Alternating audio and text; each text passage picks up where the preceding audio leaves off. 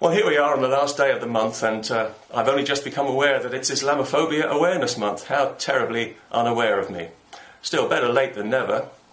I think it's important to be aware of Islamophobia, don't you? Not the concept, obviously, because that doesn't exist, but the word, which does exist and has been growing like a tumour on the language for some years now. Happily, the last 2 decades of relentless Muslim grievance-mongering and knee-jerk offence have made many of us keenly aware of the word Islamophobia as a cynical weapon of cultural terrorism and an outrageous attempt to portray common sense as a mental illness. We're aware that it's a poisonous lie peddled by Islamists and leftists for the purpose of censoring the ugly truth about Islam and bludgeoning people into guilt-ridden silence. And we're aware that it's a sneaky way for a fascist ideology to depict itself as a victim and not as what it actually is, a predator. We're also aware that the word leaves an ugly stain on the character of everyone who uses it because each time it is used, a transparent and deliberate lie is told. However, Islamophobia is not the only thing we're aware of, not anymore, because thanks to those same 2 decades of shameless privilege seeking and groundless complaining, we become aware that many Muslims have, well, special needs in that they are psychologically chained to a raft of appalling double standards that we have to indulge if we're to avoid tantrums and violence. We're also aware of the default Islamic grievance-monger's position that only their feelings are important and nobody else's feelings are worth a damn. We're aware of all this and we take it on board, of course we do. Yeah, right. However, we're also aware that Islamic doctrine, with its disdain for freedom, its primitive view of women and gay people, its anti-Semitism and general hatred of all things non-Muslim, is entirely incompatible with all our fundamental beliefs and values, unfortunately.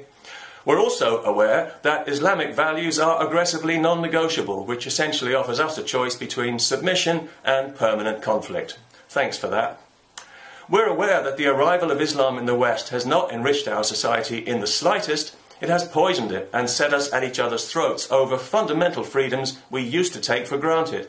And we're aware that Islam is being imposed upon us in the name of diversity, but it hasn't brought diversity. It's brought division and mistrust. And every time we hear the word Islamophobia, the divide gets wider and the mistrust grows. We're aware that there are far fewer violent physical attacks on Muslims than there are by Muslims on gay people and Jews, and that thanks to repeated unprovoked attacks by ignorant and uncivilized Muslim immigrants, Jews and gays no longer feel safe in several European countries, but nobody wants to do anything about it because it might be Islamophobic. We're aware that the professional complainers of Islam are quick to be offended by a movie trailer nobody's ever seen, but not when a young girl is shot in the head for wanting an education, nor by the thousands of other disgusting Muslim crimes against women. And we're aware that that makes them look like callous, opportunistic hypocrites, which in turn makes it impossible for us to take seriously anything they say. That's such a shame, isn't it?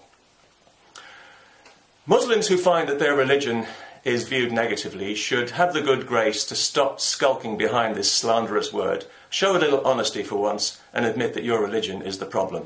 Because it is.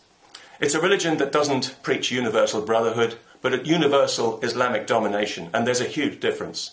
It preaches hatred and violence in its holy scriptures, not just once or twice, but page after page. It shows open contempt for other beliefs and values. It defines itself in aggressively divisive terms between Muslims and infidels who must be conquered and converted, between the House of Islam and the House of War, no less. It urges Muslims not to take infidels as friends, to force their social values into the lives of those around them, and to shove their religion down everybody's throat as soon as they're strong enough to do so. It's ultra-sensitive to the point of paranoia, on a permanent hair trigger for possible imagined offence, and many of its followers regard violence as a legitimate response to criticism. Yet we're the ones with the mental illness? I don't think so. Hearing about the poor, downtrodden Muslims as victims of Islamophobia is enough to bring tears to your eyes. Tears of laughter at the brazen effrontery of it. Islamophobia is no more real than Nazi-phobia. There are very good reasons to beware of both ideologies, and they are the same reasons. Far from being an oppressed minority, the evidence shows that Muslims are a pushy and aggressive minority, And when they're in a majority, they quickly become enthusiastic oppressors, driven by a laughable delusion of divinely ordained supremacism, which itself would be offensive if it wasn't such a sick joke. Because frankly, Islam is equipped to rule the world the way Mike Tyson is equipped to run NASA. I really think it's time the word Islamophobia was put out of its misery once and for all, because frankly, it's getting embarrassing now.